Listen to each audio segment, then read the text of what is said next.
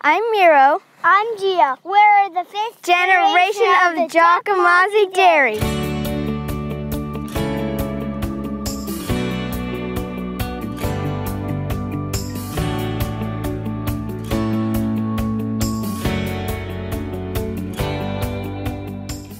I'm here with my great-grandmother, Lilia Giacomazzi, who is 105 years old.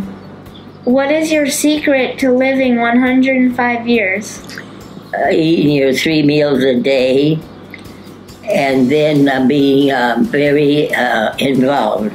What is your favorite thing about living on this dairy? You feel like you're not tied in, you're free to go out, you go outdoors and around, and I always love to hear the birds singing. This is my great-great-grandfather, Luigi Giacomazzi, who founded our farm 125 years ago in 1893. This is my great-grandfather, Fred, the second generation. What did he like to do on the farm? Well, he was the one that managed the farm. What was his favorite thing to do? When he was younger, he was milking cows.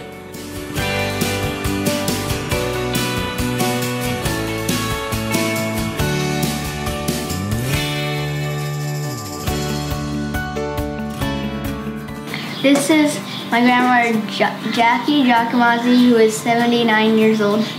What is your job on the farm? Well, I have several jobs, but the main job is paying the men for the payroll, and I also pay bills. This is my grandfather, Don. He is the third generation of the farm. What was Nono's favorite thing to do on the farm? He liked the dairy cows, but most of all, he liked to go out and irrigate the crops. Were you born on the farm or were you born in the city? I was born in the city, but I have lived here for 55 years, so I think now I'm a farm girl.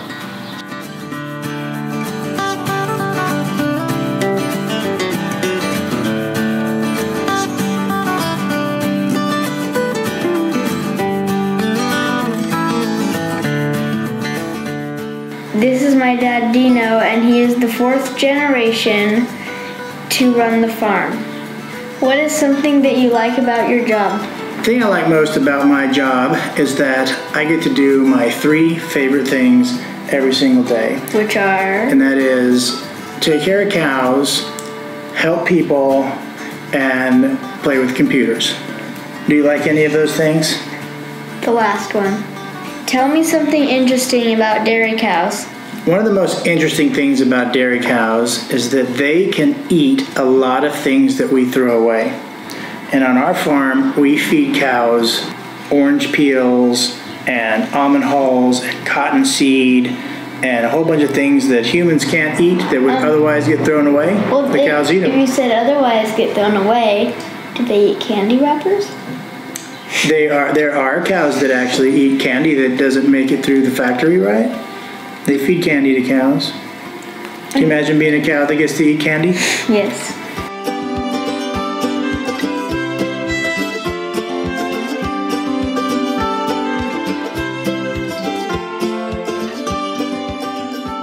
This is my little brother Gio, the 5th generation on the farm. Hi guys, I'm Gia. When I grow up, I'm going to be a farmer.